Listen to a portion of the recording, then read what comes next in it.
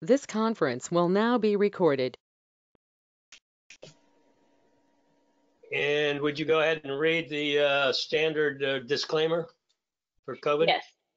Due to the nature of the declaration of a state of emergency due to novel coronavirus COVID-19, pursuant to Code Section 2.2-3708.2, this meeting is to be held by electronic communications via the web platform GoToMeeting. The catastrophic nature of this declared emergency makes it impracticable and unsafe to assemble a quorum in a single location, and the purpose of this meeting is to discuss or transact the business statutorily required or necessary to continue operations of the public body.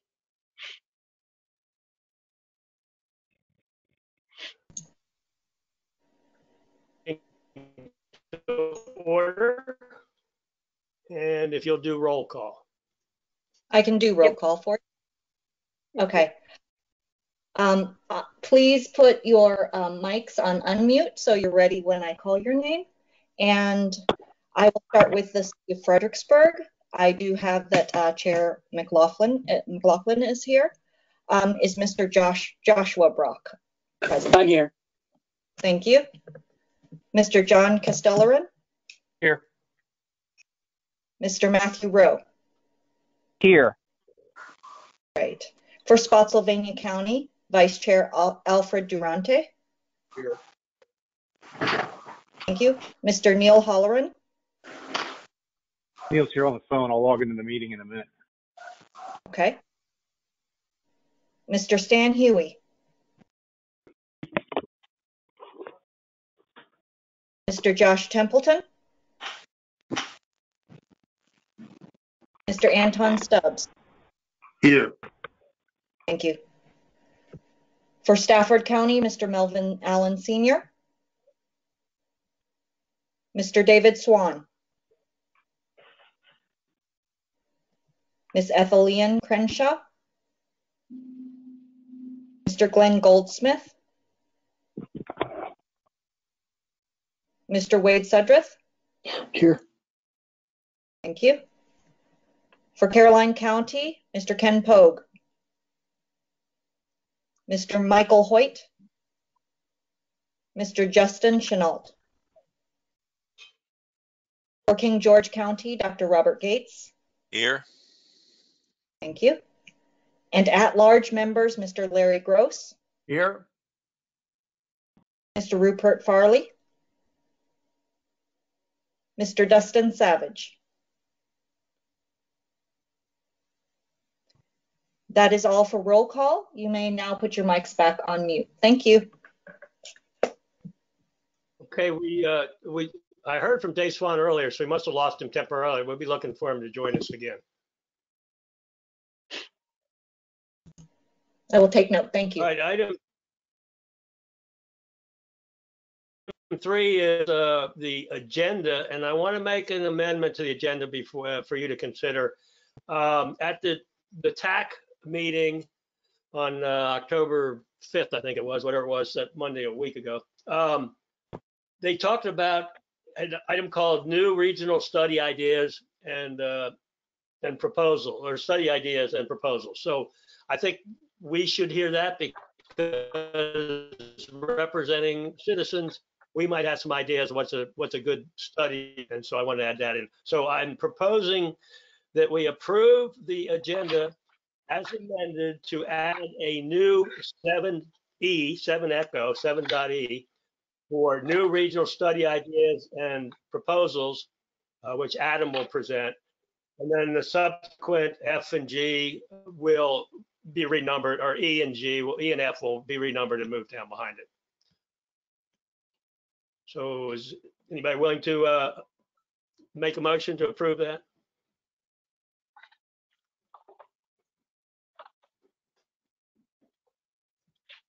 No one? A motion to approve the agenda. That's all I'm looking for, as amended. Hey, Dave Swan, can you hear me? Yes, you're loud and clear now. Okay, I'll make a motion for what you said. Thank Second. you. And Al will seconded, right, Al? I think he did. He raised his hand. Okay. He raised his hand in second. Is there any change to the agenda or this agenda as amended? Hearing none, then we will establish that the agenda is approved as amended. All right. Now we have to approve the CTAC meeting minutes. And before we look for a motion, is there any discussion that anybody has from reviewing the meeting minutes that requires an amendment of any sort from last week?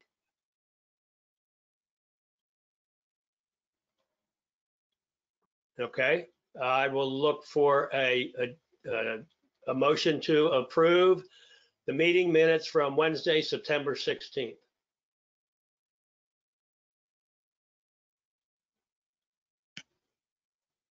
Nobody wants to talk? Nobody wants to approve it? Need a motion to Dave, I'll approve make a motion. the CTAC. Dave was Swan that? makes a motion to approve the minutes from the last CTAC meeting in September. Second. Excellent. Okay. I'll ask, is there anyone who wants to abstain from this item because you perhaps did not attend the meeting and were unable to review it by looking at the video? Is there any abstentions? Okay. Is there anybody opposed to approving the CTAC meeting minutes from September 16th? Anybody opposed? Okay, hearing none, then the meeting minutes from September 16th are approved. And now Stacy will lead us on a review of the item 5, the policy committee meeting.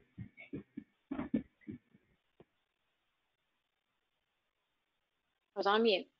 So many things, just to summarize, that happened at the policy committee meeting. That was on September 21st. I'll go ahead and go through these, and if you want to jot your questions down and you can ask them at the end, that would be great. So there was a presentation by the Virginia Department of Rail and Public Transportation, and the presenter gave information on transit funds and how they pertain to George Washington Regional Commission as well as FAMPO. It was just to gain a sense of, what transit funds are out there and how could we make use of them. Also at the meeting, the committee endorsed a draft memorandum of understanding, and it is going to be sent to the Transportation Planning Board, the Northern Transportation Planning Board in DC for their consideration. This agreement outlines FAMPO's duties for portions of North Stafford that are part of the TPB's jurisdiction. And Federal Highway requires that FAMPO and TPB have an updated MOU. So the draft has been endorsed by the policy committee, and now it's been sent to the TPB. Another item, Mr. Tim McLaughlin, the Spotsylvania Policy Committee member, he began a discussion on GW Ride Connect. GW Ride Connect is not considered to be part of FAMPO, but they have a role in transportation management. So that's why they were a topic of discussion. They help workers connect with commuting services such as van pools. Mr. McLaughlin asked that the policy committee consider how GW Ride Connect fits into the larger regional transportation planning world. And recently, it was concluded that GW Ride Connect is a customer service organization rather than a planning organization. At that point in the meeting, Chairwoman Shelton asked that the discussion be tabled until more information can be provided from GW Ride Connect. Moving on the topic of future funding, the Transportation Advisory Committee, TAC, chairman gave an update on the work that TAC is doing to produce a project prioritization methodology. And this will help evaluate which transportation projects should be funded with CMAQ and STBG funds. These are certain federal funds. And the group has formed a working group which will provide a draft of recommended scoring processes, and that will be released later this year. The committee also approved Spotsylvania's funding request to fully fund their Route 1 and Market Street project. The reason for the request for funding was because costs have increased, so additional funds were needed. There was also a discussion on holding a call for projects to be funded with CMAQ and STBG federal funds.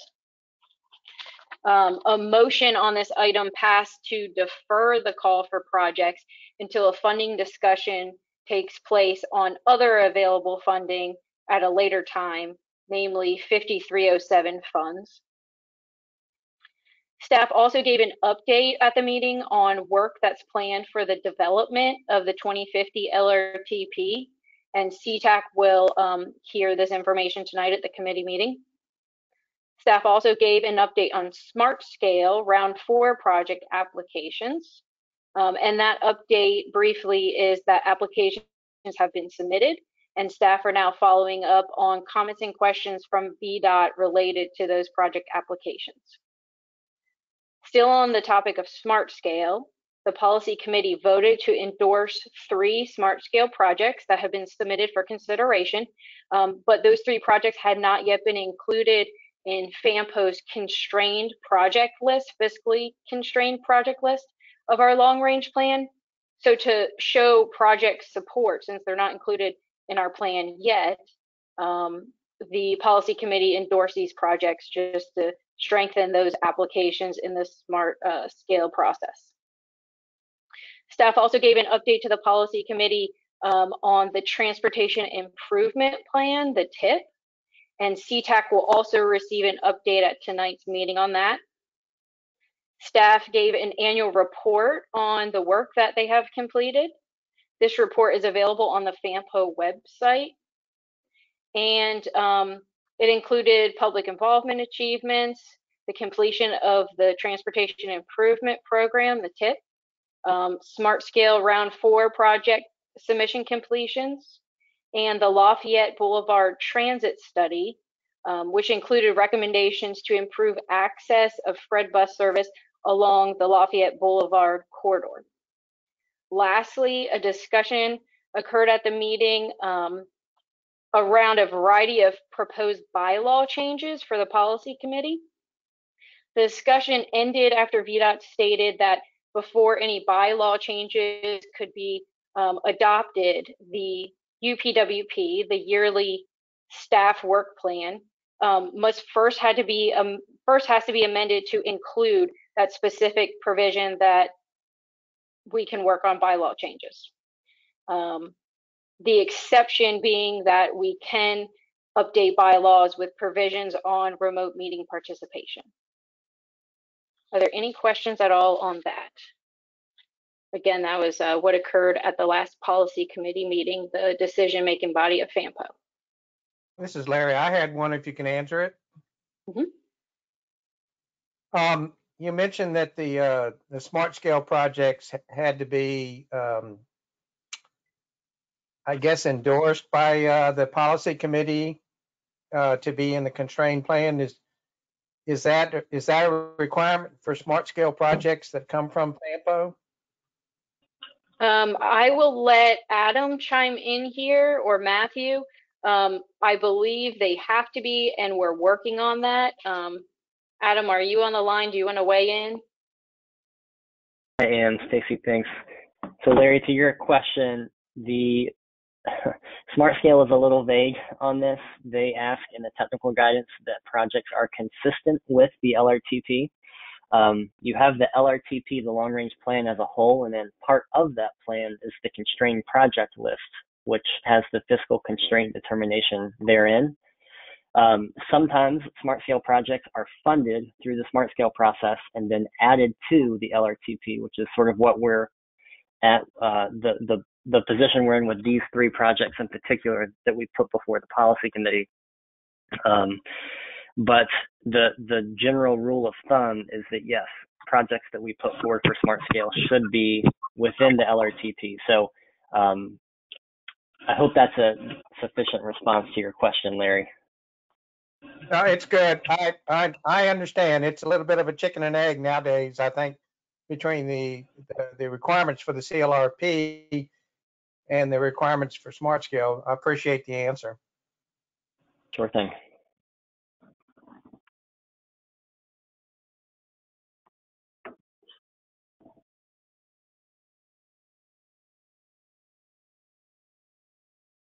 And Mr. Chairman, I believe it's back over to you if we still have you. I think your camera disappeared.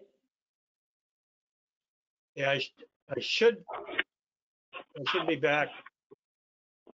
I lost you for a while from the basement. I was in one of the cellars, so now I seem to have better signal. Sorry about that. Okay, we are on item 6, initial public comment. And at this time, we have not received any written comments from members of the public, but I do ask that you check to see if we have anyone on the line. But also up on your screen for members of the public who are in attendance, we would ask that you complete a post-meeting survey. You'll be asked to provide contact information, demographic information, and feedback on your meeting experience. You can use the survey link provided on your screen, or you can scan the QR code that you see on your screen with your smartphone. And we really appreciate you taking the time to do this. It helps us track who we're reaching, who we're not, and allows us to improve the meeting experience for you. And Mr. Chairman, to you to check if there's anyone on the line to provide comment. Okay, thank you for adding that post-meeting survey. That was a great initiative on your part. Okay, anyone who is from the members of the public who would like to make comments or questions are welcome to do so at this time.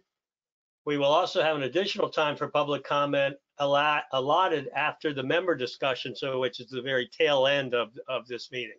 So probably an hour and a half from now. So, but is there anyone online now who would like to address this body?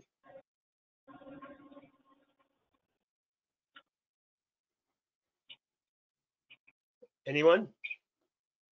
Okay, there'll be another opportunity at the end. So hearing none, I'll close the public comment and move to item number 7.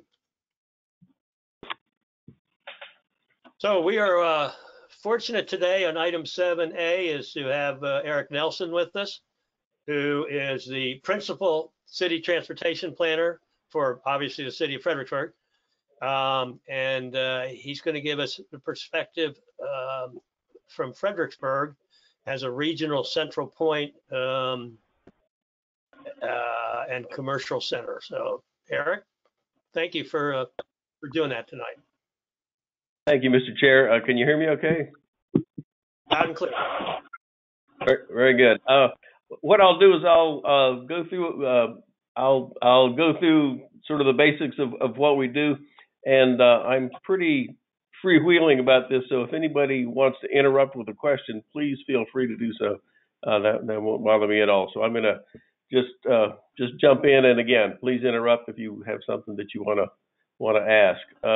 Fredericksburg is only 10 square miles.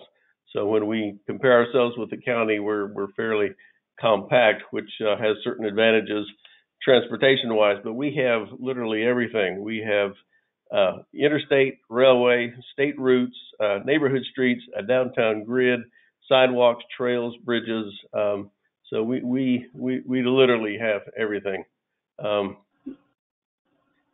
except we don't have an airport. The interstates, it's about 3.3 miles through the city, and the work that's going on right now is tremendously significant in that we're going to see a slug of development in this region that's going to be comparable to what occurred after Route 1 was built, after I-95 was built. We're going to see a tremendous period of growth. So really, the planners need to be ready for that. The railway also is getting a lot of substantial investment. You've heard of the high-speed rail, The bottleneck on the East Coast is the Long Bridge across the Potomac River up in Washington, D.C., and that project is funded and underway. And again, that rail capacity is going to have a tremendous impact on this region. We have state routes and collectors, and we're seeing some again a lot of investment on those routes. We're going to see TDM improvements on Route 3. We have smart scale projects for Route 1.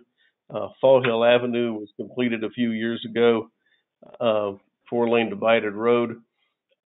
And at this point, Lafayette Boulevard is really the only remaining state route extending through the city that needs that has not been improved, and that is currently being studied to see really what the configuration of the road can be.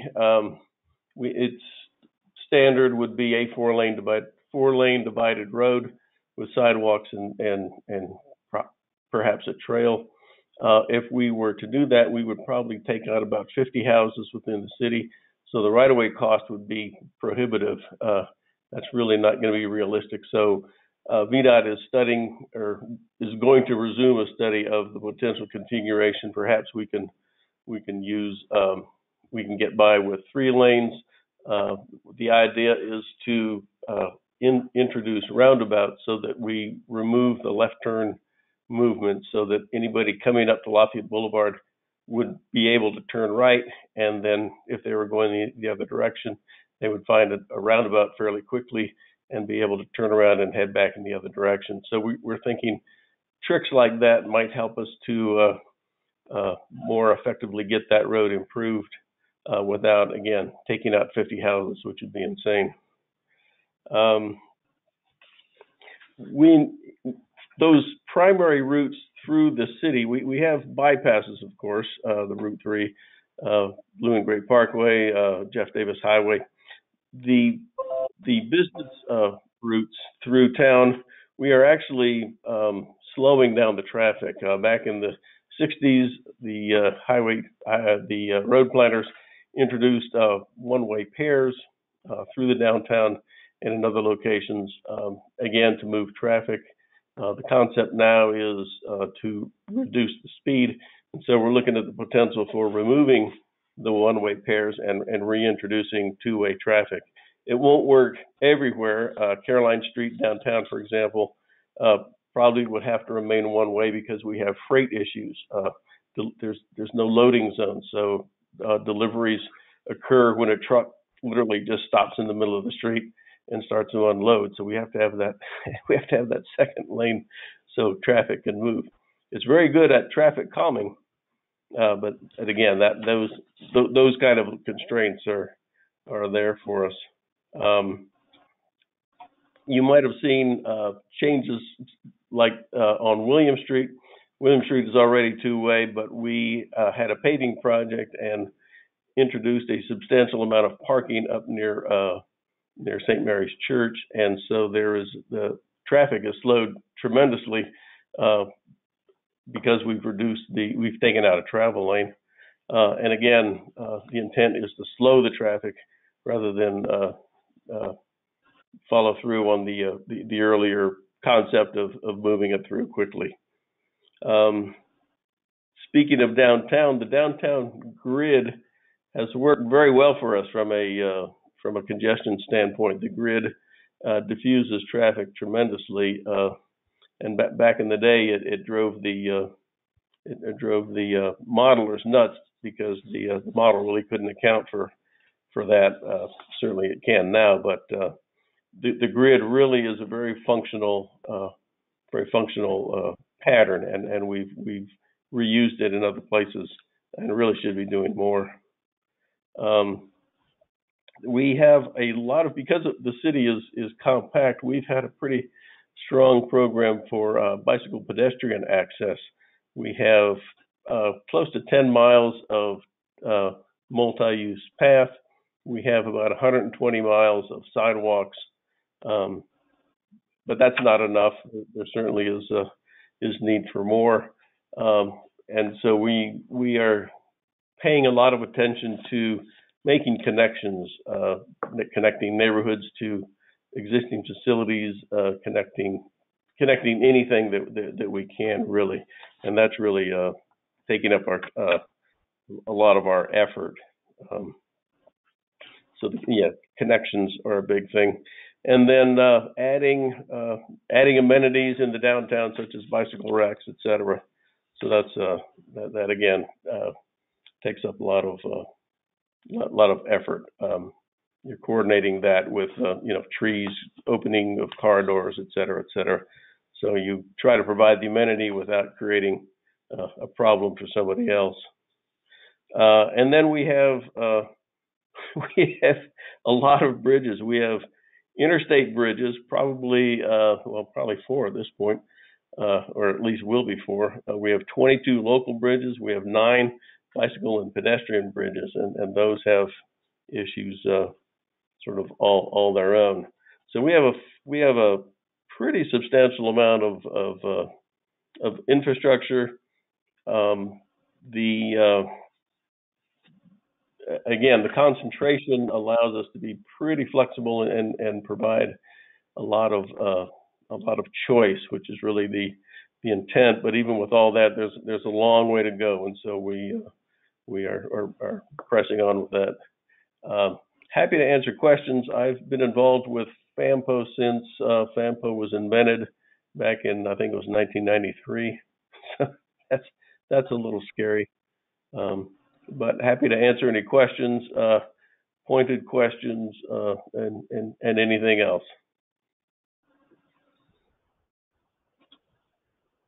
Well, maybe you could comment on, and you sort of touched on it, but we have talked about in this body, for example, when you mentioned the bike paths and the trails that we have, especially the bike, the counties around us saying, you've got these great trails and everything, but we can't get to them. We need to hook up to you. So I guess I'm really talking about those places where, and roadways as well, like Route 217 coming into Frederick. We got, lanes going out, and then they get down to they neck down to just 2-lane traffic, that sort of thing. So both those connections for bikes and roadways. Yeah, we've and again, FAMPO has been coordinating a lot of this. The East Coast Greenway, we've coordinated with Spotsylvania. The East Coast Greenway will come across the Chatham Bridge. When that bridge is reopened, it'll have a 10-foot wide bike ped facility on the downstream side, separated by a barrier. Getting the East Coast Greenway into town, we are playing around with different routes, but it will eventually go out Route 2 and 17 to the east, and that's where it will tie in with Spotsylvania County.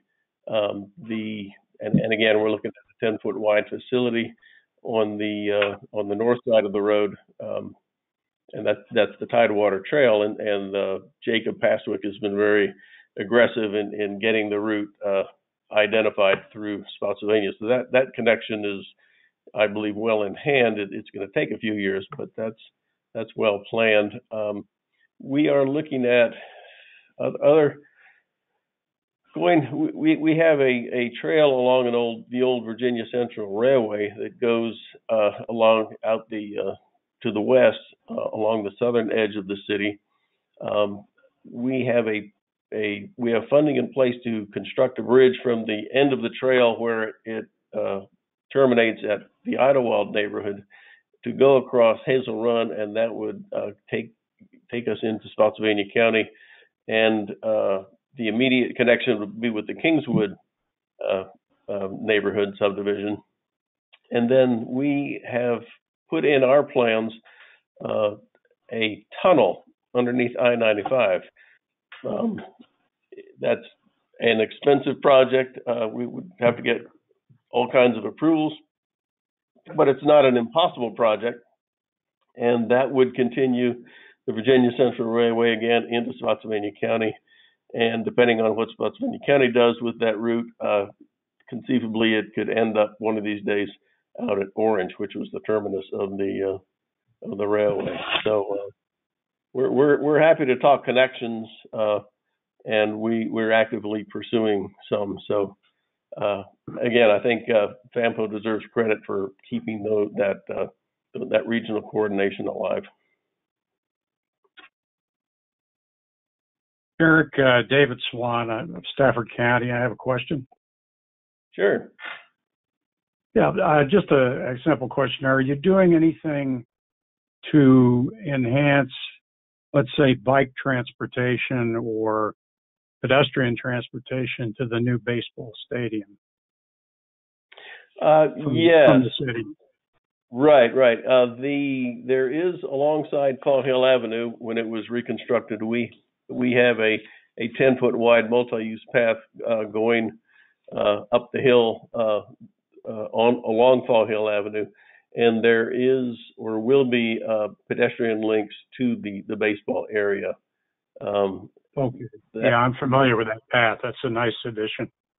Right. The connections, we don't have a project that we're that the city is sponsoring or undertaking, but as the development occurs in there, we're asking that those sidewalks and trails be implemented. So the planners are doing that. It comes across as a little bit piecemeal, but again, when you fill in all the gaps, then eventually you get there. There might be a reason for us to get involved to do some kind of overall provide some overall cohesiveness, but yes, that we see that as an important route. Oh, that's good. And while I'm thinking of it, that would be a passageway both ways. If you were at a ball game and let's say there was a doubleheader and a time frame in between, then out-of-towners could take a stroll and end up in the city, which would be a good thing, yeah. I think. Yeah, good point. The Hill brings up an interesting point. We're wrestling with the issue of pedal-assisted bicycles, e-bikes. The Fredericksburg is characterized by these hills, so a lot of these trails are going to be going uphill, which is a killer for the average person, and certainly for somebody of my age. But e-bikes seem to really be they don't make they don't make any noise, and they allow that they just make it more convenient to actually use those trails without having to be an Olympic athlete. Yeah, and I see another thing is a new sign going up, electronic sign on I-95. Is the city any way involved in that signage and utilization to highlight the city's historical value and all that? Oh, right. Yeah, you're talking about for the baseball sign, right? Yeah, we've been intimately involved with that. So yeah, that's going to turn out to be a really good partnership to put all kinds of stuff up there. Oh, that's good. Yeah. Very good. Yeah, your roundabouts are challenging at times, but seem to keep the flow going. They do, and we've got more coming. It's the darndest thing. I saw that in your plan. Yes. Yeah. Great presentation. Thank you. Thanks.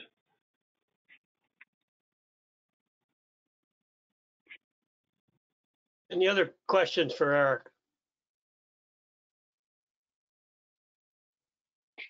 Eric, before you go, this is Stacy from FAMPO.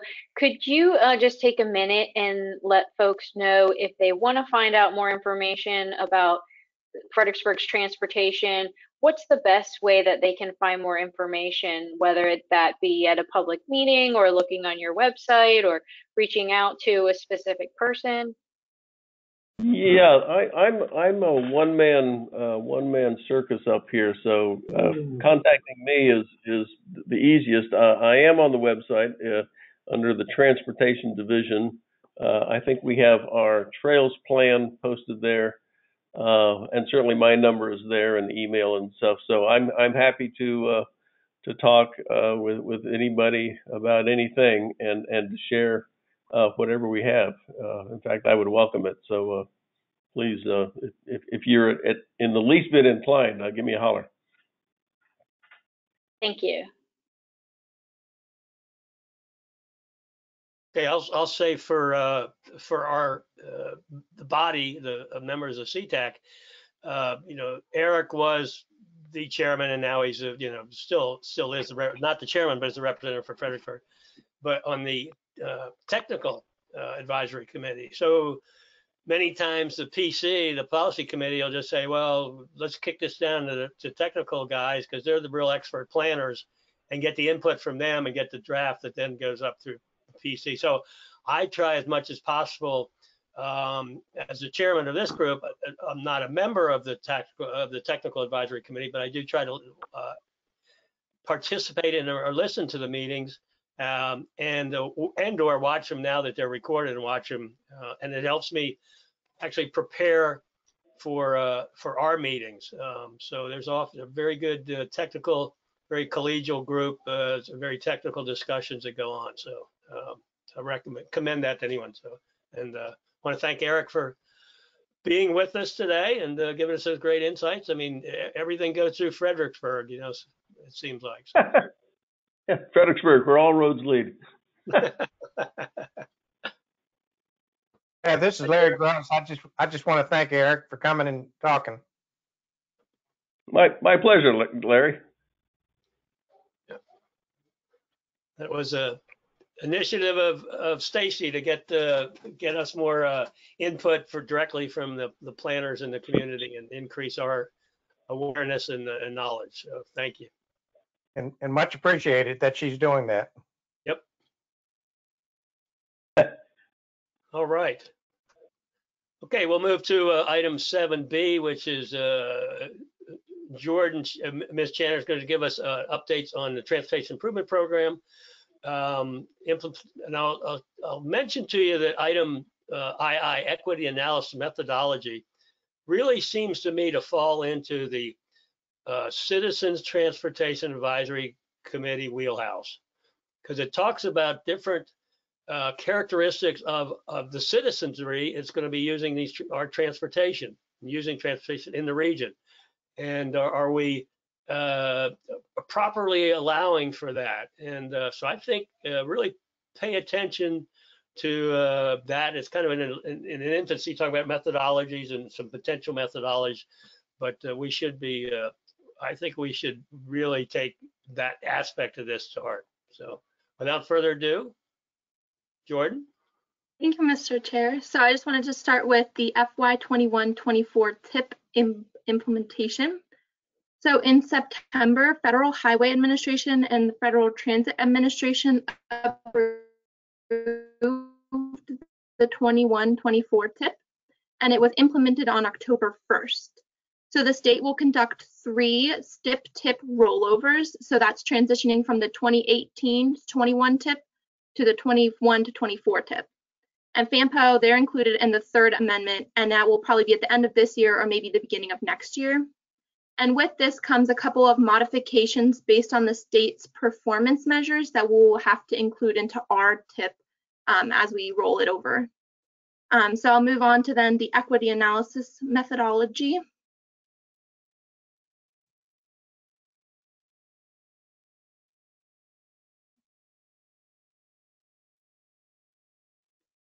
And so this is just to talk about the Transportation Improvement Program, or the TIP, the methodology for the equity analysis. So the TIP is a 4-year fiscally constrained list of regionally significant projects and any projects in the region that have federal funding. And this comes directly from the LRTP. And so Title VI is based on 2 executive orders, one for environmental justice, which includes low income and minority populations, and the other for limited English proficiency populations. And it just reinforces the basic and legal rights that are contained in the Civil Rights Act. And this is mainly just a fair and equal treatment of those peoples. So the importance of this methodology is because we want to analyze how our transportation projects that we plan benefit or burden these minority populations, and we want to make sure that they don't have disproportionately higher adverse effects on these populations. So we have to figure out what might be the most appropriate determination method. So the first method that we looked at was from the Richmond Regional TPO from their 2045 Long Range Transportation Plan. And what they did was they calculated the average for each target population and then looked at that average for the region and said any census tracts that are above that average are identified as a concentration area of protected populations. And so if we scroll to the next slide, we see the first example for low-income population in our region. And so all these tracts are just right above the regional average. And then again, on the next slide, we look at the limited English proficiency, just to give 2 examples. And so the pros of this methodology on the next slide are that it is very conservative and uses a lot of census tracts and is more on the cautious side of what we include in the environment in the equity analysis. But the con is it doesn't get a very concentrated population. And so as we move on to the next methodology, this is from VDOT, the Title VI manual, and we got an updated version of this. So we have no longer from 2000, so we have an updated version. And what they recommended was also looking at the regional average, but then identifying something that might be meaningfully greater. So meaningfully greater might be that it's twice the regional average. So if a census tract is 10%, but the regional average is only 5%, that is probably significant. Whereas if the census tract is only 75% of the population and then the regional average is 70, that's only a 5% difference, so it might not be as important. And so here's the regional threshold that we use. So we use the average for each population and then just simply multiply that by 2. And then again, we have the low income example, which is just doubling the regional average. And then again, the limited English proficiency example. And so the pros and cons. So this highlights a smaller number of census tracts that have the higher concentration of protected populations. But the con of this is it has the potential to leave out census tracts if the highest value is less than the doubled average. So if the doubled average is 10 and the only highest census tract you have is 9%, then nothing will be highlighted in the map. And then the third methodology is from the Roanoke Valley TPO from their 2045 Long Range Transportation Plan. And they created an environmental justice index. And what they did was calculated the regional average for each target population. And then they used the standard deviation. And so anything within 0.25 standard deviations from the mean was given a score of 0. And anything with an additional 0.25 is added to 1 point up to a max of 10 points. And lastly, to create the index part of that, they summed the target populations into one final image. So as we scroll down, this is the standard deviation for the limited income population. And as the colors on the map get darker, that means that there's a higher concentration. And then again, for the limited English proficiency.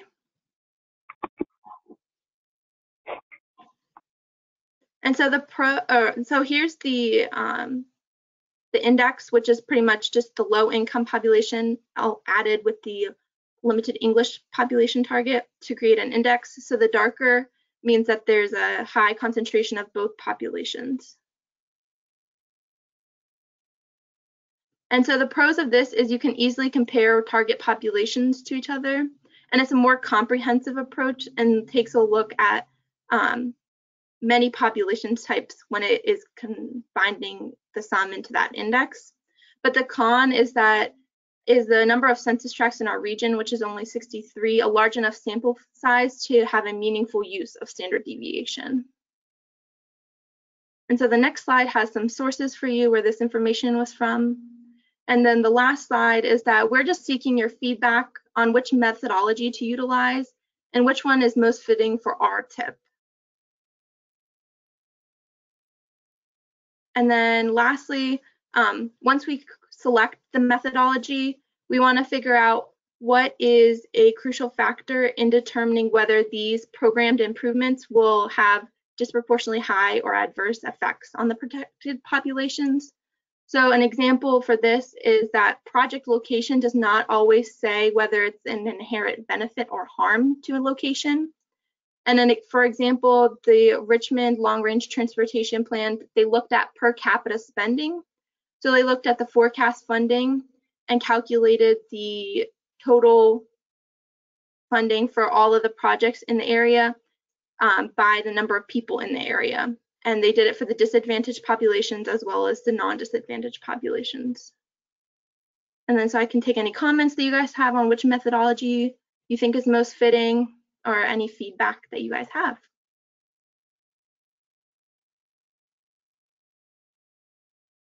Well, this is why I thought this was important, because it gets to us representing all of the citizens in our communities. So whether they're low income, over 65, under 5 years old, English as a second language, and all that, we have to be sensitive to that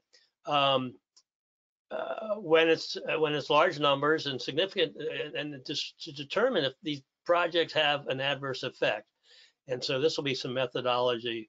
Once methodology is selected, so we get to put input. The TAC is looking at this exact same thing. They had this exact same briefing, and then the PC, the policy committee, actually will determine what the methodology is.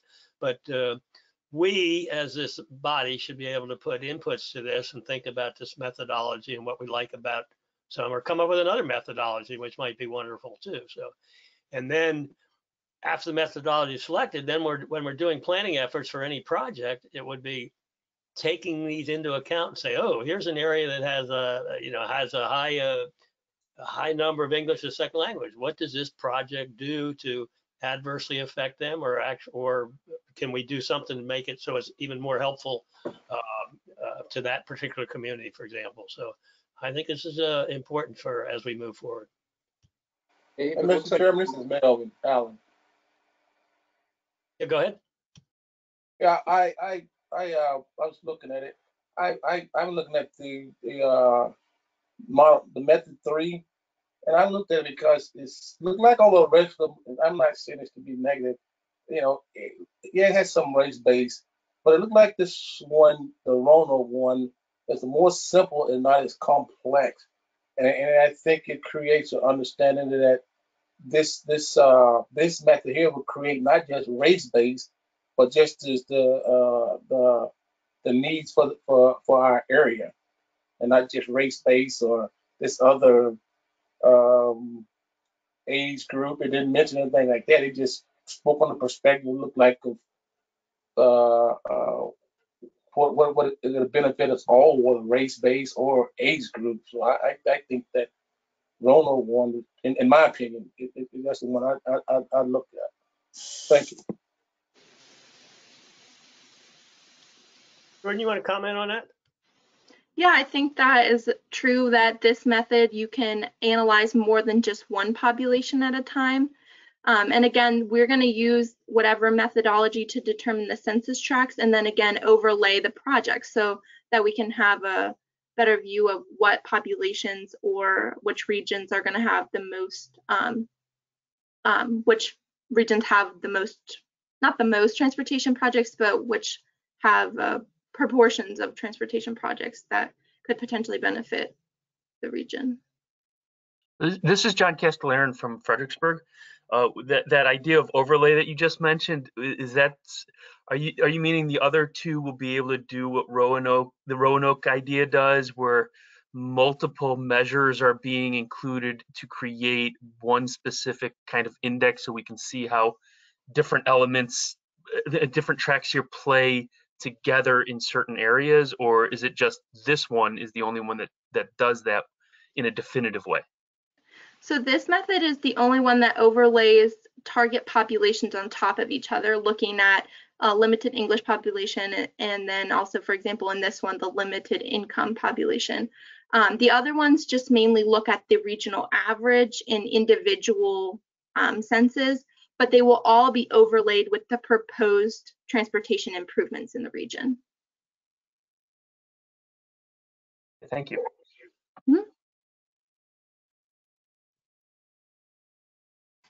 Any other questions? Comments? This is Larry. This is Larry Gross. So this is used on like the back end of a process to determine if there is disadvantages. Would you use this on the front end to rate projects or to make it part of a criteria for priority? So this isn't going to be used in any sort of rating methods. This mainly just looks at what the region is planning and how it affects the community. And then when each project goes into an individual project by project scope, there will be a full analysis done for each individual project, and that's done by VDOT or whoever is in charge of the specific project. So we're looking at a very regional level. Okay, thanks. So this is Al, I'm sorry. So would that in essence have a possible effect on future funding projects, like from the federal government? If, let's say, a project is completed and it, you know, the EJ part of it is missing, or, you know, has a negative effect on, you know, population of you know, whichever population you want to look at, would that keep future projects from being funded? Possibly. I'm not exactly sure. I know this is just to get a more comprehensive look at what populations are in our region and where our projects are proposed to be implemented. So I'm not exactly, I don't think that this would affect negatively any other projects proposed. But I don't know if Adam has any comment on that, but I don't think it would.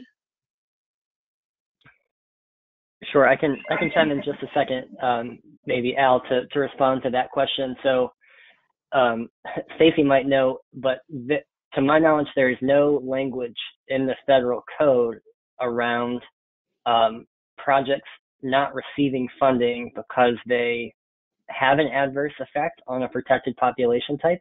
However, it is a requirement for any federal funding to be on a project that it's at least considered. So that's part of the impetus for doing this type of analysis. And we're kind of at the stage now, as far as what Jordan presented, where we're looking at getting buy-in on the methodology that we use to say what is a tract, like what's the threshold going to be, essentially.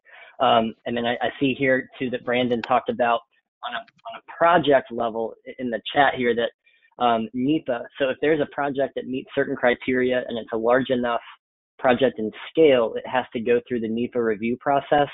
And in that, these types of issues are also considered. So hopefully that provides a little bit of context for your question, Al. Yeah, I mean, one of the reasons I asked, in my experience in working, not so much with this committee, but certainly with with other committees, I won't name transportation committees, is that it might be that a process is chosen that would have a better look if it had implication rather than a more accurate look. Does that make sense? I'm being my usual. It does. I'm being my usual pessimistic self, basically. So.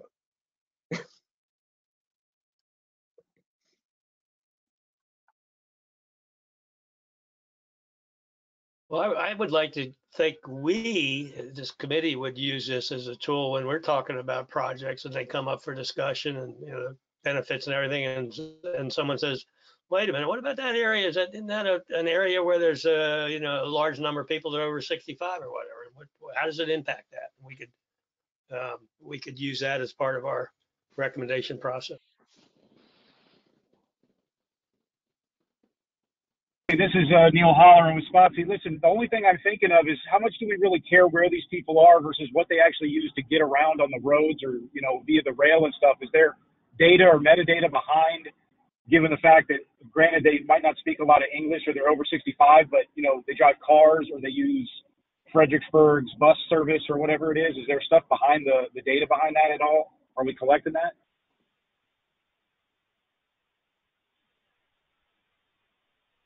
I don't, I'm not actually sure which data is behind that, but this is just looking at the census demographic data. One of the categories that we are looking at is if they have a car or not. So 0 car households, that's a population type that we're looking at, but we haven't looked at anything with the VRE or FRED.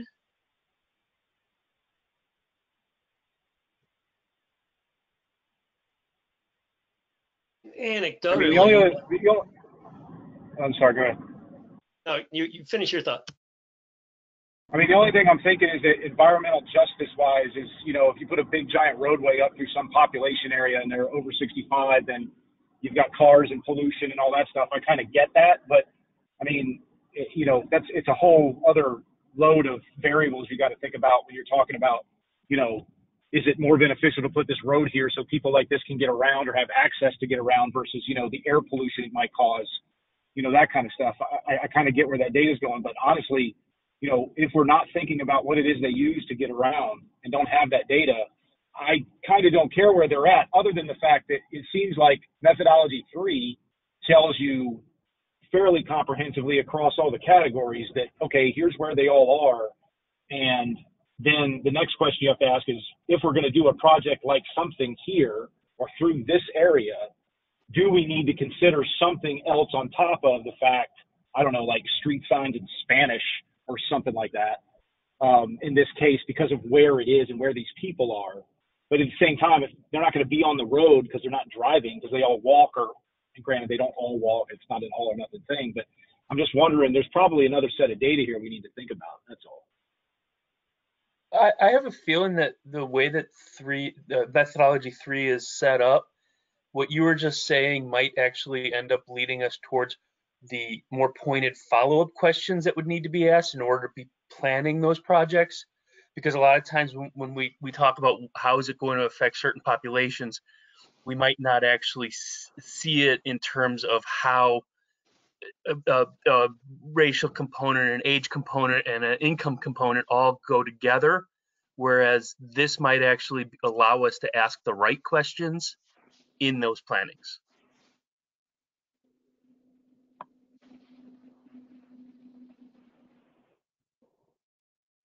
I think right. So good data all around, but yeah, there's more to come. So yeah, I just collect it and then figure out how it applies.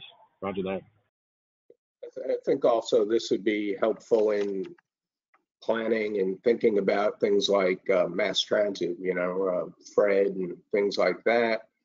And again, there is other data, and I know that at one point, I don't know how far along we are in that Spotsylvania was looking to get more data or an updated rating of usage for FRED in the county. So yeah, it would be a combination of things.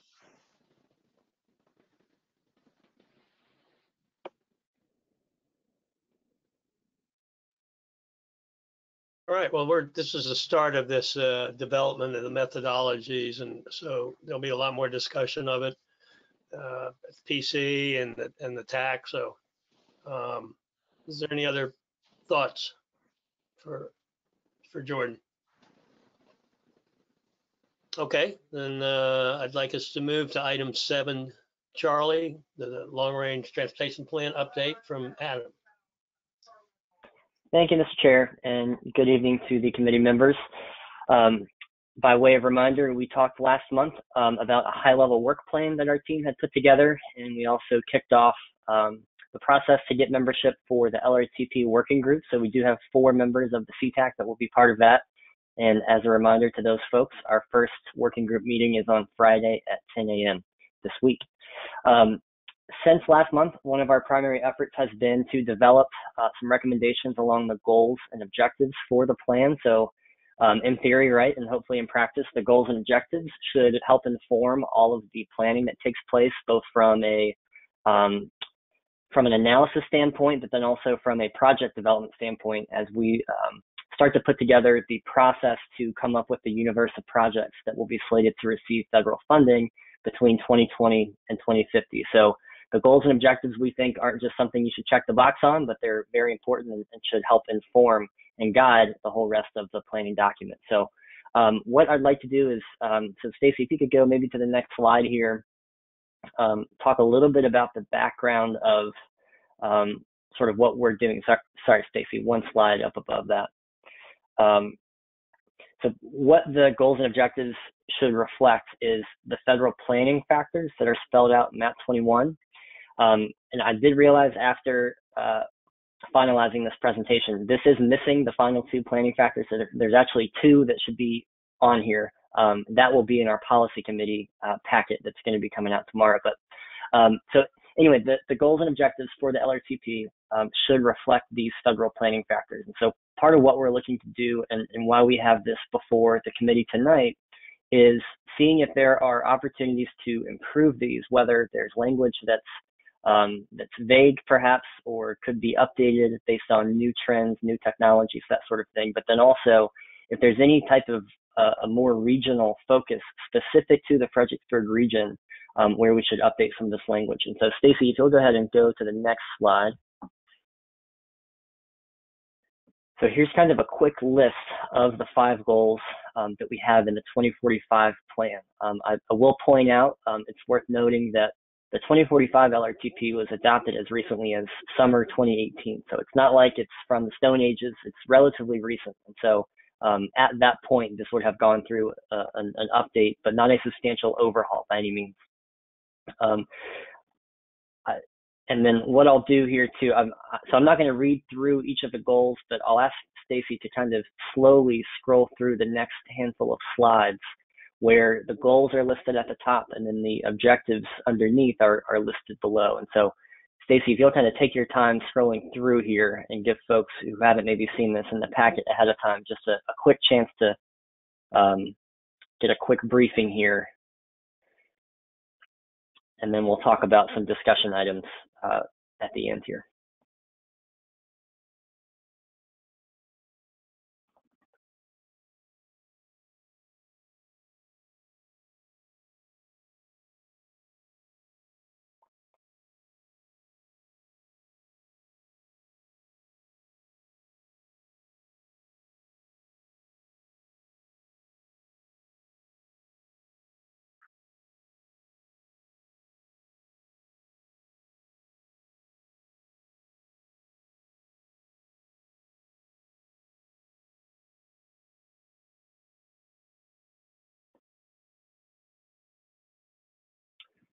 Thanks, Stacy. If you'll go ahead and scroll to the opportunities page. Yeah, here we go.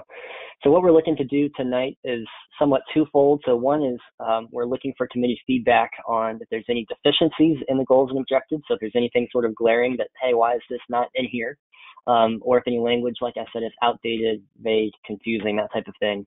As well as new opportunities that where we should add language to the goals and objectives to sort of round them out in a way. And so the other thing that we're trying to do, so Stacy has been working on a survey that we're developing to distribute to the community at some point later this month. So that'll go out the last week of October.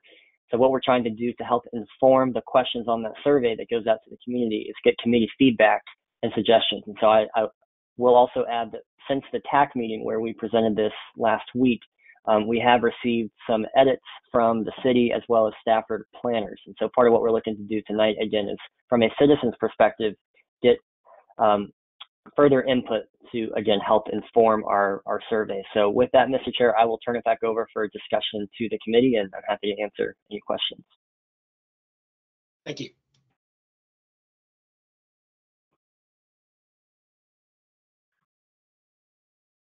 Any questions? Okay, I have one. Would it be helpful in this survey before it goes out for the committee to look at the survey and see if we got some feedback for the development of the committee, for the feedback, for the, excuse me, for feedback on the survey itself before it's actually published? Would that be helpful to you? I mean, it would have to be a quick turn, I understand. But Adam or Stacy?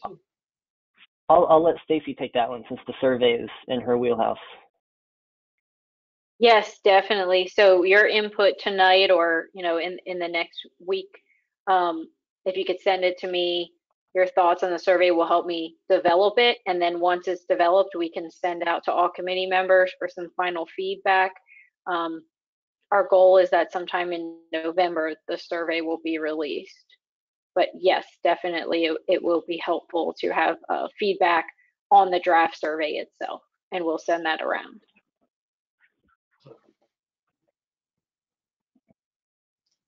I will note that at the TAC meeting, we already had some quick suggestions or discussion by Eric Nelson had some inputs, and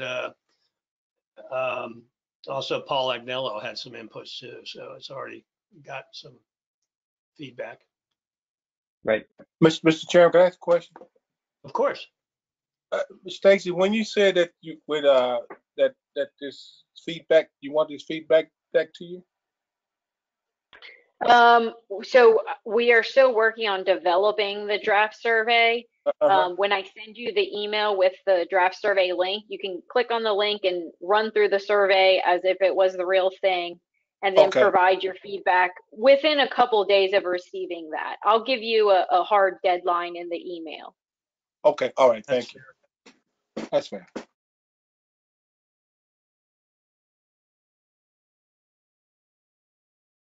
Good. All right. And then Stacy, can I ask you to scroll to the last page there? There's one more page. So just for everyone's awareness, just wanted to touch on a couple other topics that we're working on with the LRTP. So there's a few things that we're digging into as far as research. So again, looking at the sort of long-term impacts of COVID-19 and starting to think about how that's going to affect our planning for the next 30 years. Also, starting to look at changes in transportation funding. So of course, revenues are down substantially this last fiscal year and likely for this fiscal year. And so starting to think about how that's going to play out over time. And then of course, the statewide plan, they're still in the process of putting together their midterm needs. So we're continuing to monitor that.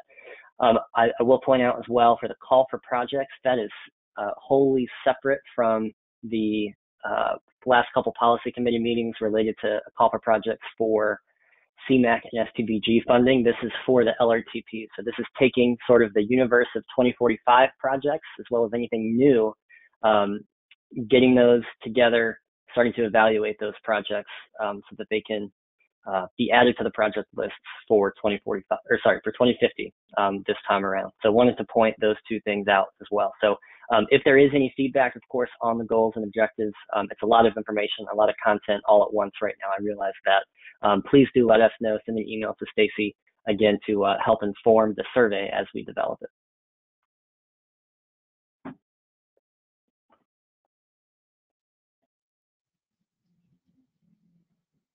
And with that, Mr. Chair, if I could, I'd like to turn it over to Matthew Lehane, who has a quick presentation on COVID-19 and the data for our region and for the state.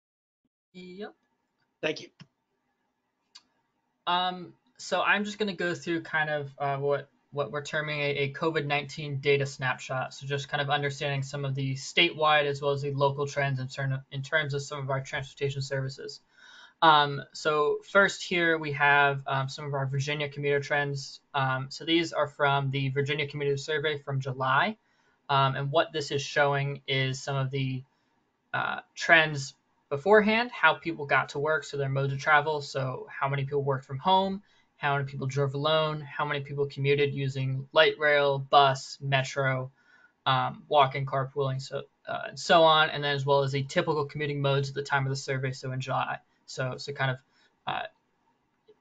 we see that we have big differences kind of work from home as well as drove alone in the whole state. So beforehand, approximately 12% people worked from home. Now that's upwards of over 50% of individuals are working from home, as well as a almost 50% decrease in people who are driving alone to work, as well as decreases in commuter services as well. Next slide.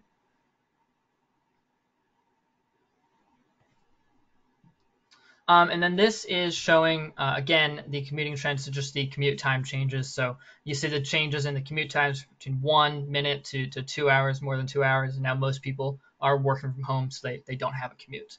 Next slide. And then here we see from the same survey, but just the Fredericksburg area. So this is the Fredericksburg area VDOT district, so including kind of the northern neck as well as the Fredericksburg region. So we see basically the same trends. 10-15% of people were working from home beforehand. Most people were driving, and now most people are working from home, as well as we see increases in items such as commuter rail, carpooling, slugging, and van pooling. Next slide. And then again, the same sort of thing. We see decreases in how people are commuting.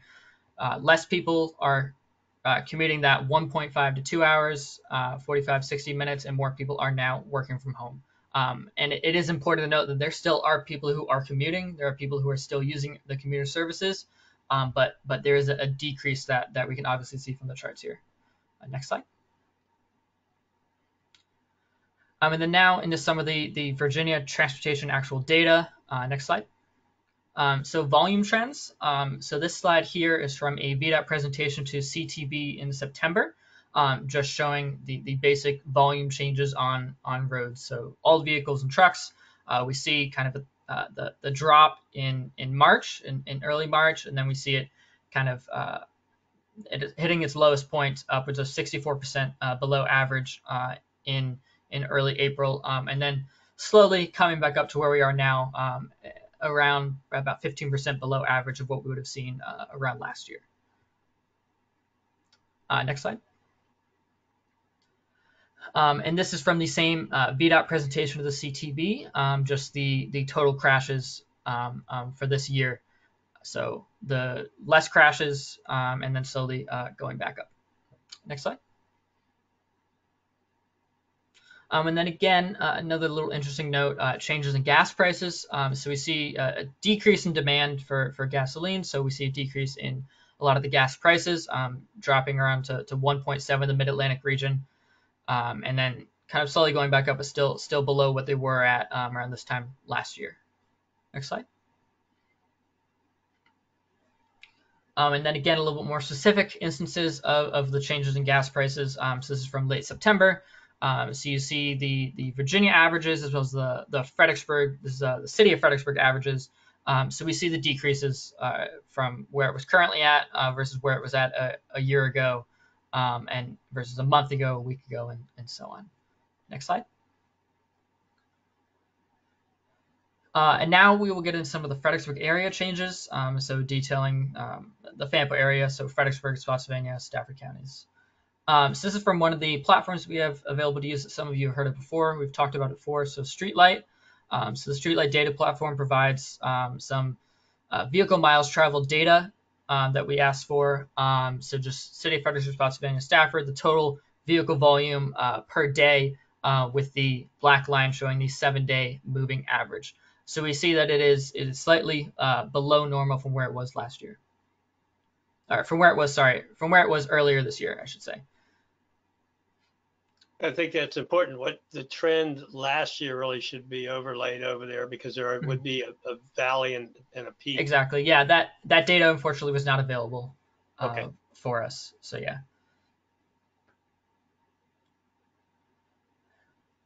And then again from the VDOT CTB presentation, so changes on I-95 vehicle traffic. We see, as described earlier, the changes in March and April, and then the slow increase versus this was the historic volume on I-95. So we see it slightly below average for this portion of I-95, Route 3 and the Stafford County line.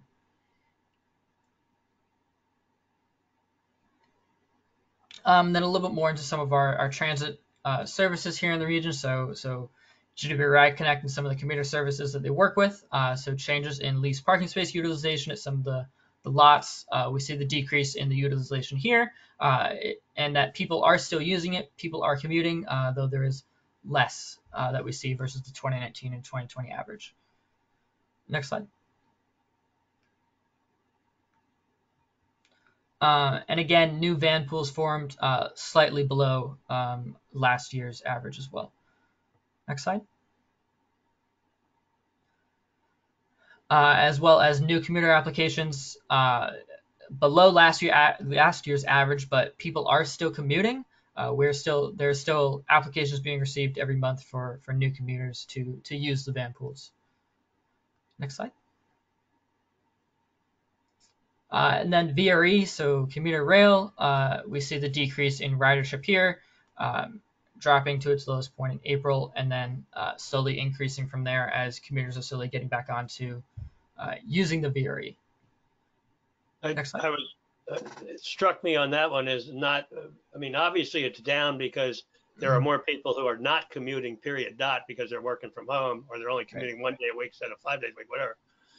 But in addition, because the traffic is not so burdensome and troublesome, there are more people who are now choosing, a larger proportion of those who are commuting are using drive by themselves instead of the VRE and the buses and the slugging and everything else. Right, yeah, that is correct. And then Fred Transit, so a little more localized to travel within the region. Transit ridership has declined, as you can see here, through April, and then slowly, like VRE and commuter services, have slowly gone back up into August. Next slide. And just to kind of summarize some of the trends in the Fredericksburg area. So vehicle volume is about 15% less, and commuter volume along services like the commuter rail is about 80 to 90% less than their 2019 averages. So vehicle volume has almost returned to normal, but transit/commuter services are rebounding, albeit at a much slower rate. So we are seeing people still using the roads. We're seeing people, such as was mentioned, switching to driving alone versus using commuter services. And there it is rebounding, albeit, as I said, at a slower rate. And then residents essentially are commuting less for work, but are still traveling in the region. So based off of the data shown here, as well as the survey responses, so most residents are continuing to work from home, and those that are not are, a good number of them are driving alone rather than using some of the commuter services available. And I'm happy to take any questions. Thank you.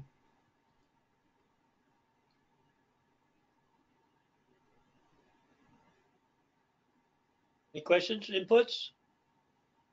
All right, pretty straightforward, and I think something that we kind of expect. Yeah, that all checks with what we're experiencing or what we're observing. So yeah, right. But thank you. Thank you.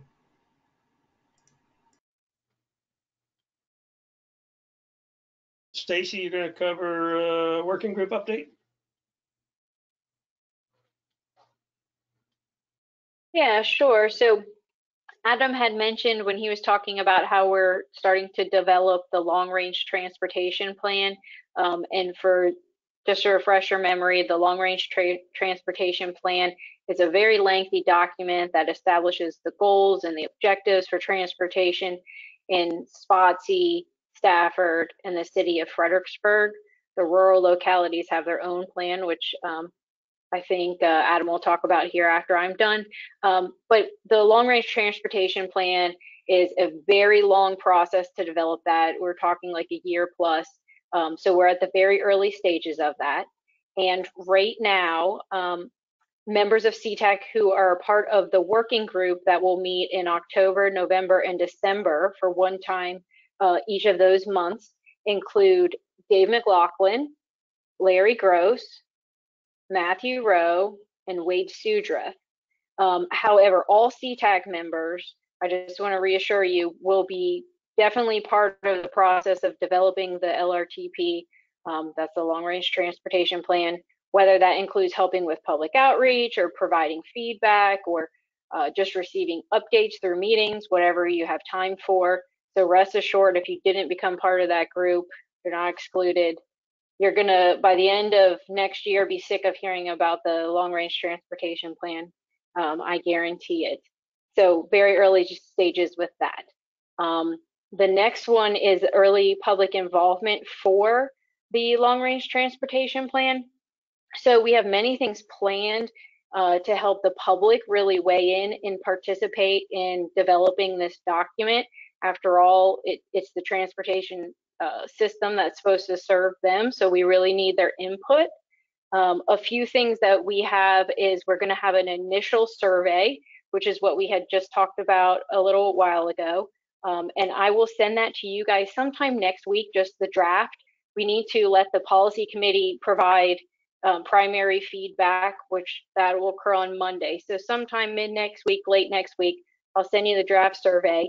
And that's going to be asking the public to weigh in on what the goals and objectives for the plan should be.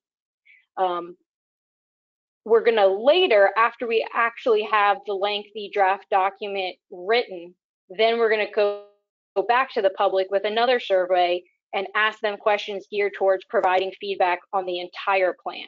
That's not going to happen until sometime next year. On top of the surveys for the public involvement effort for this, we also are going to be doing virtual open houses and virtual public meetings as we're doing now. So you guys will be aware of those, invited to participate. We're also going to have a spot on our website that's dedicated just to information on the long range plan and how people can participate. So that'll be a great resource to you guys.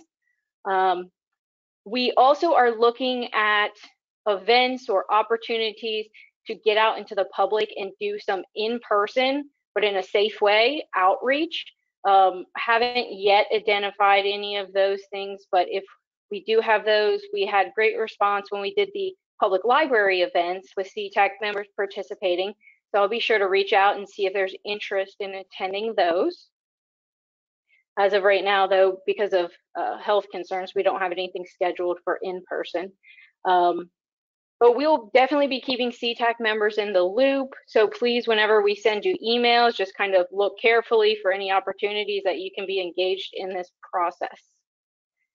I think that's all that I have for that one. So I will turn it back over to you, Mr. Chairman, unless there's comments or questions.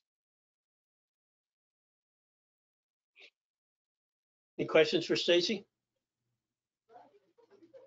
Okay, the rural long-range plan update.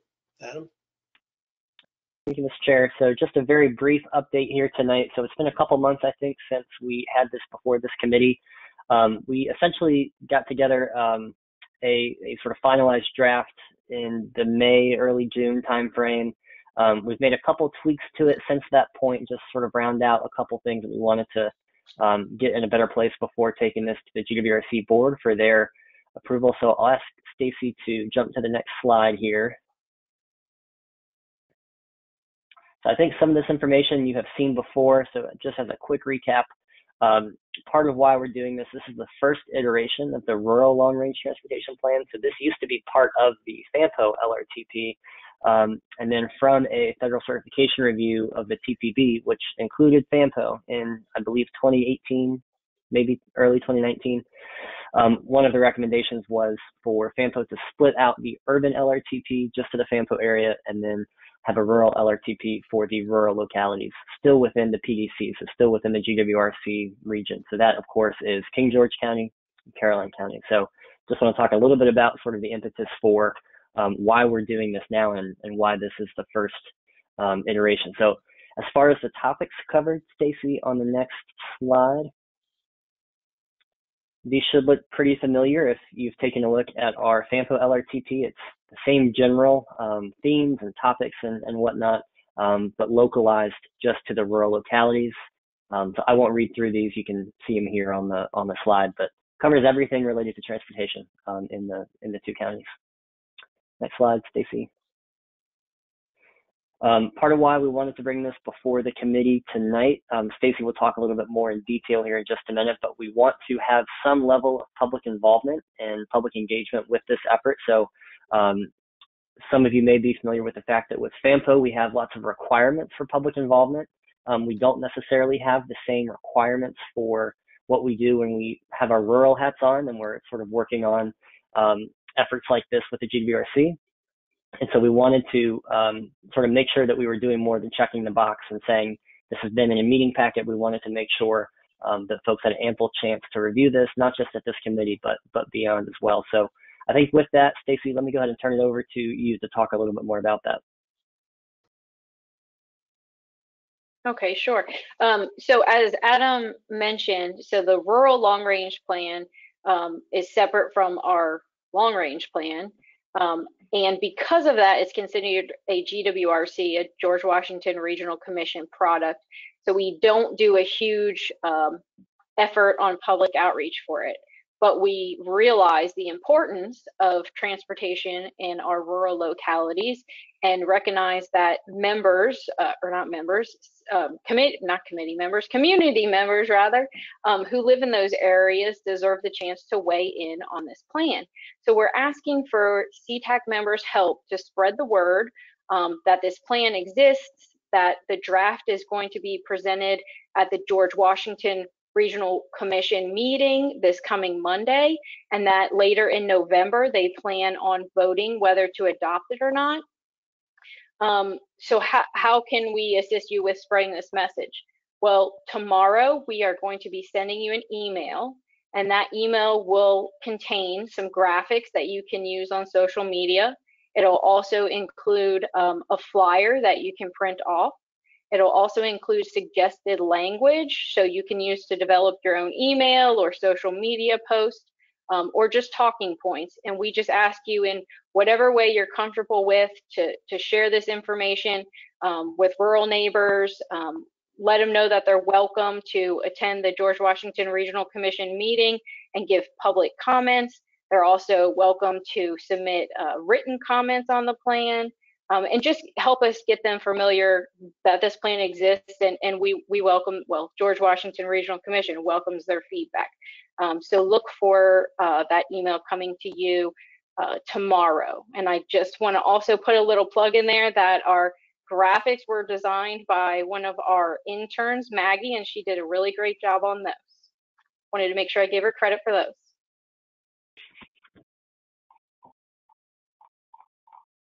And that's all, Mr. Chair. Stacey, I have a question. Is that email going to say planning communities in like Caroline County and or to even the elected officials, so they would have that information available to them? Is there anything? Yeah, the information will be shared with them as well.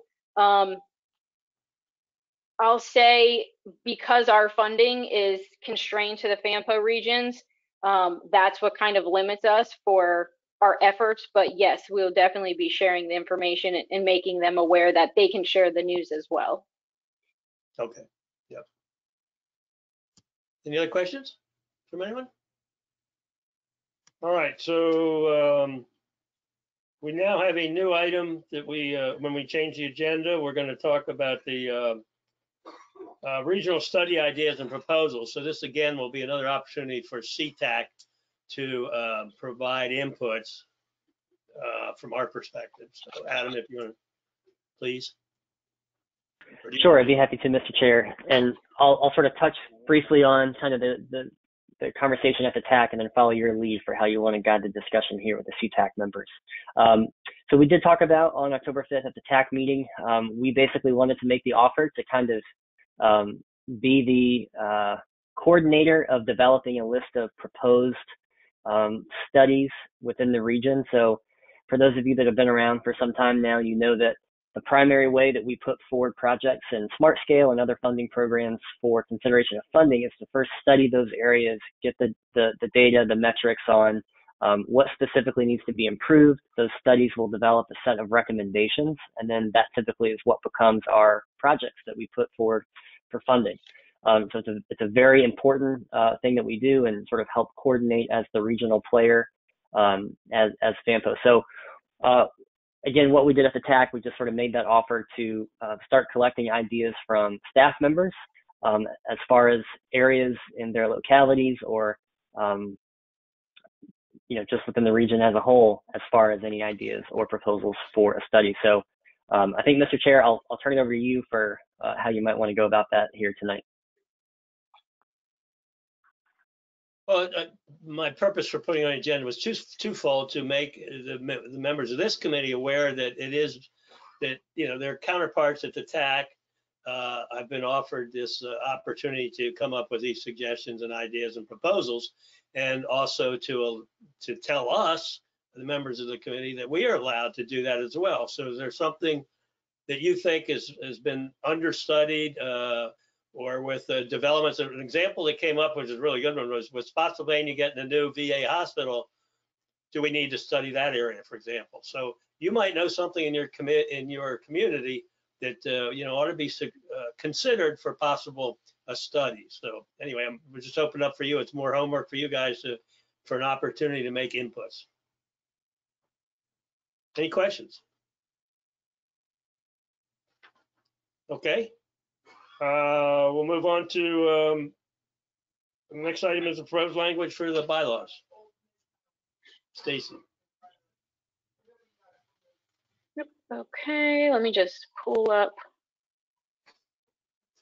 Okay, so the text that you see in blue is the language we are proposing. Why are we proposing that this language be adopted into the CTAC bylaws? Well, we are required to adopt a policy on remote meeting participation, and it must be in accordance with Virginia FOIA public meeting laws. The language that's being proposed for inclusion into the CTAC bylaws was developed by staff. Staff used suggested language from the Virginia Freedom of Information Council, as well as applicable Virginia laws. And this item is being brought up for discussion only tonight. Of course, if you do wish to act upon it, you have that liberty to do so, but we were just proposing this as a discussion item. And if there's any questions about this language and how we developed it, I'm happy to send members the references and the legal citations of what we used in order to develop this language for you. Timing wise, we are currently, if you look at section 6 down here, we are currently operating in a virtual quorum for this committee under provisions that allow us to do so in a state of emergency. So we do not need this language adopted right now in order to continue meeting. We will need it adopted before the state of emergency ends. So you can see timing wise, it's not like, next month you have to have it adopted, but we want it adopted, as soon as possible, just so we're covered when the state of emergency is lifted. Then everyone will be able to attend these meetings remotely. So if you have any questions about the language in there, I'm happy to answer any questions on it. Mr. Chairman, may I ask a question? Yes, of course. Stacey, I'm questioning. I just have interested in the language. I've never seen it, but I'm not fairly new, but I am new. I just want to get the language. If you could text send that to me. It's not that I'm questioning it. I just want to learn the language. That's it. Yep, that's definitely fine. I'll go ahead then and send our resources that we use to develop this around to all the committees. You will note that the resources have highlights. I've went and highlighted those areas that kind of answer the most frequently asked questions of what we're proposing. So don't necessarily only read what's highlighted. Go ahead and, take a read through if you're interested. So just want to make sure it's not only the highlighted portions in these resources that are important to review, but I will send those to you tomorrow. I'm sorry, Sadie, I stepped down for a minute and right at the beginning, you might have said this, but this is essentially the same process as the TAC and the PC are going through, and the verbiage is pretty much the same. Is that correct? The bike ped and the TAC, yes, it's the exact same language. They are not working on this currently for the policy committee. I believe, Adam can correct me, I believe they might take this up maybe in November.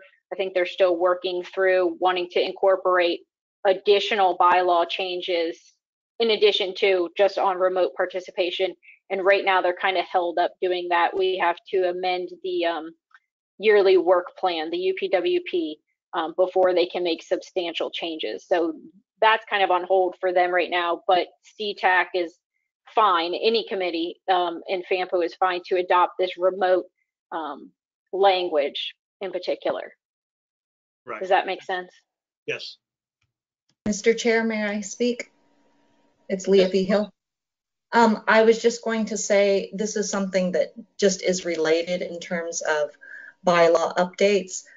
We haven't discussed this specifically, but since it's kind of under discussion, for your consideration, I just noticed that CTAC does not have a line item in terms of how the meetings are conducted.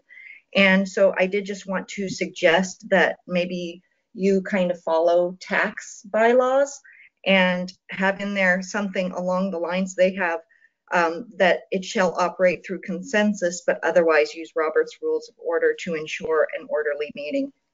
Just so there's some consistency and a little bit more clarity in terms of how the meetings are run. Okay, off the top of your head, do you know what section that is?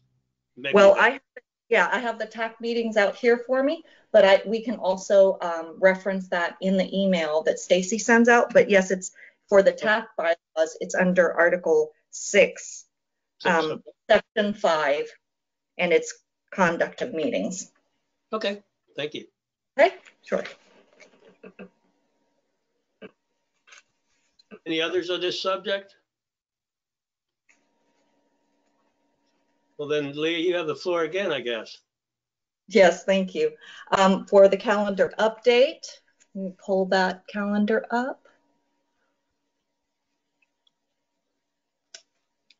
As CTAC members know, you regularly meet the second Wednesday of the month, but if you will look specifically at November coming up, that Wednesday, the second Wednesday, is Veterans Day, so you chose to move it to the Tuesday before, November 10th.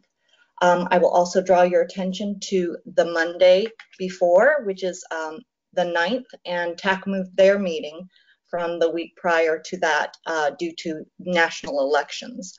Also in October this month, you might want to be on the lookout for the possibility of an additional TAC meeting, as well as an additional policy committee meeting, depending on action taken at the Monday meeting.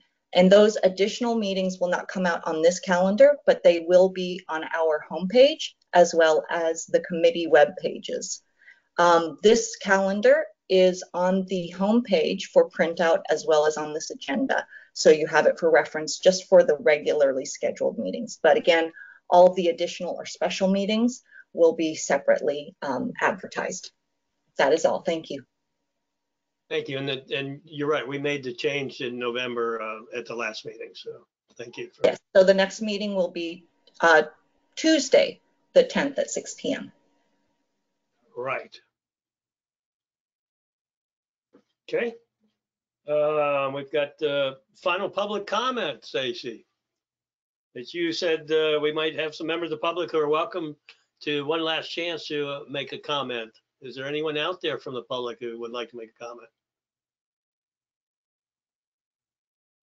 Okay, I would expect there might be when you have a long meeting like this, but anyway, we do, if there's anybody who's here and is not making a comment, is online or listening, and we do allow you to make the survey, and it's shown here on the page, to make inputs with this survey to how the meeting was conducted, what kind of information you're getting, any kind of feedback you want to give us. We would appreciate that to make us do our job better.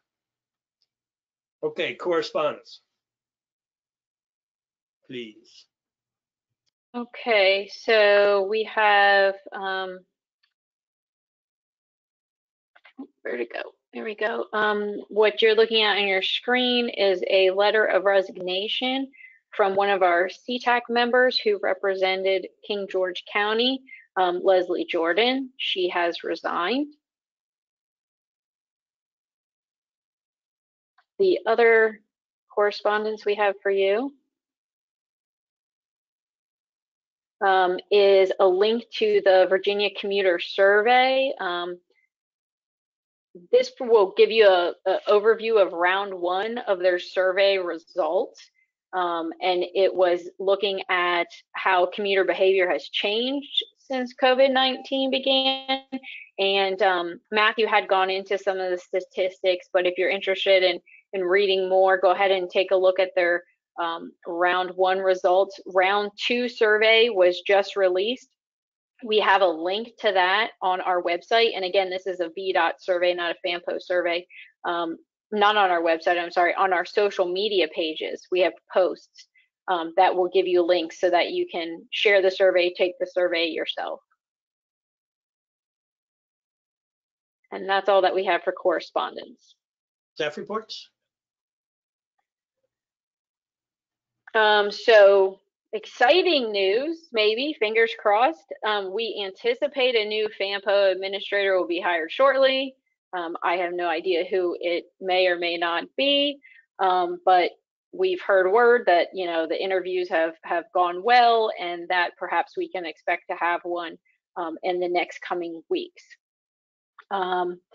Also, other things to report, FAMPO is in the process of completing a Title VI audit with VDOT. Title VI refers to Title VI of the Civil Rights Act of 1964. It deals with preventing discrimination based on race, color, or national origin. However, in the transportation industry, Title VI is used more broadly to describe preventing discrimination not only on race, color, national origin, but also on income status, limited English proficiency, disabilities, things like of those nature. So VDOT just routinely looks at metropolitan planning organizations, sees what they're doing to proactively reach out to vulnerable members of our community. So we're going through that process right now, and you should have received a survey last week. We need all FAMPO committee members and alternate members to take that survey. We've gotten a lot of questions about it because it only asks one question. It asks you to identify your race, and your choices are tightly constrained to census race categories. Now, the reason it's asking only for your race is because that's the only question at this time VDOT is asking us to answer. It's not because FAMPO only thinks that one question on race, you know, is all that matters to determine whether we're being inclusive or not. So please do not get that false impression. If you recall, over the summer, we had sent committee members a diversity and demographic survey, and that survey really provided us staff internally with a lot of information on what our committees look like, and gave us some talking points that we could have conversations of how we can improve diversity within the committees and staff. So definitely that question, don't be alarmed. It's very, very narrowly targeted for a reason. And let me see. Oh, we also received another CTAC resignation. We don't have the letter for you today in your packet. Timothy Haddix of Stafford County also has decided to resign from CTAC. And that's all for staff reports. And we also got a couple of people re-established, or their membership extended, I should say, through their council and or through this county. So one thing on the, you mentioned a possible administrator in a week. You probably meant maybe announced in a week, not on board in a week, I would think. Is that true, Stacy? You didn't imply you were trying to be here in a week. Yeah, okay. Yeah. I'm guessing announced in the next few weeks. Adam can step in if he knows any other top secret information, but the way you said that's my hopeful guess. We'll be on board in a week. So anyway, and then on the let's see, I had another thought and I should have written it down. Yeah, I'll pass. Maybe it'll come to me. So let's go to member reports. Any of the members from Fredericksburg want to report anything? I have nothing in particular to report. If you don't pipe up, then we'll assume that you're not. So, anybody from Stafford? Yeah, David Swan, I have nothing. Thanks, David. Okay. Well, Glenn Goldsmith here. Nothing to report at this time. Wade Sudreth, nothing to report.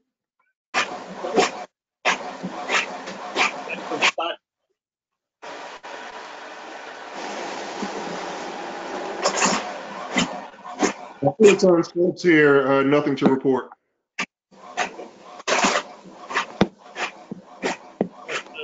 Any of the at-large? Yeah, this is Larry Gross. I just, the only thing I'd say is that when we're talking about the coronavirus effect on transportation and we're talking about commuting and things, one of the big impacts to traffic in the immediate area, in the Fampo area, is whether or not the schools are in session, whether they're in person or not. There's a lot of traffic that gets generated by the schools during the day. So I don't know how to fold that into what we're doing, but I think it can have a significant impact on traffic in the Fredericksburg area itself when schools are fully in session.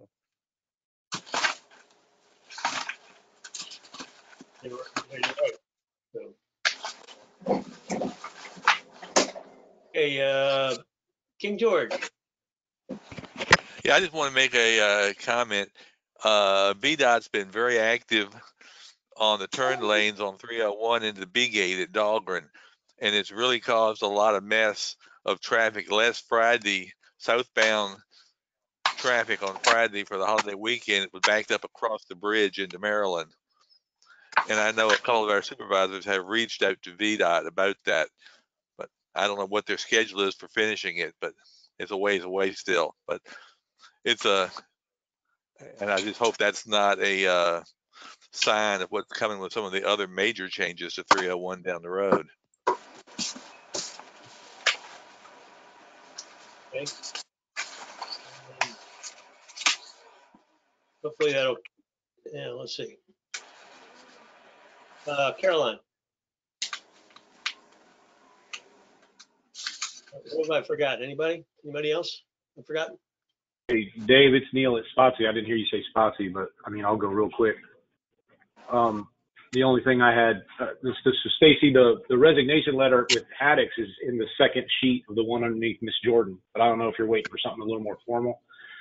I don't have anything real significant to support for Spotsy, but I would say with regards to the rural long-range plan, I didn't see it. Is it on the CTAC, not the CTAC, but the FAMPO website anywhere to look up? Or is it just linked inside the agenda?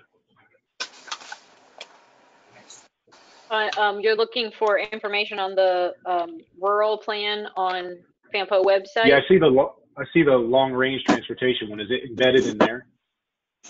So we don't have information right. It'll be its own separate page for this new effort. But if you look under plans, long-range plan at this top here, click on that.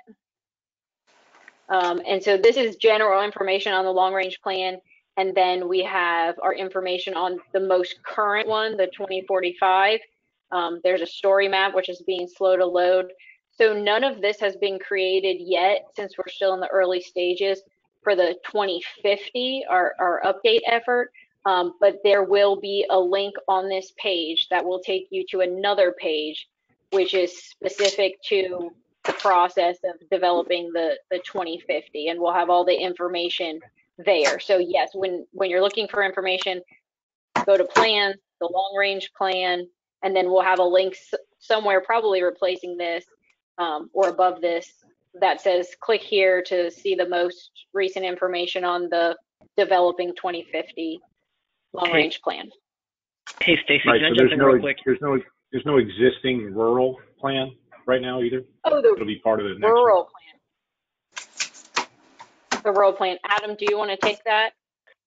Yeah, I was just gonna say, so Neil, that's not in the packet for the CTAC meeting tonight. When Stacy sends out the graphics and everything, the information for you guys tomorrow in that email, she'll attach the rural LRTP draft to that email so that you guys have it. Oh, I'm sorry. I didn't hear you say rural. I thought you were just saying the long range plan. Yeah, no, that's no problem. And the only other thing I had was appreciate you and I think it was Nadira Green helping me get up as part of a member. Thanks a lot for that. So here's to another 2 years. Over. I'm out. Great. And Neil, I did say Spotsy, let the record reflect. Yeah, I would miss you guys. All right, so that's everything. So I think it was we had a lot to talk about. There's a lot of opportunities for us to make input on an individual basis. So we got to follow up on that. So well, I will adjourn the meeting at this time. Thank you all very much. A second.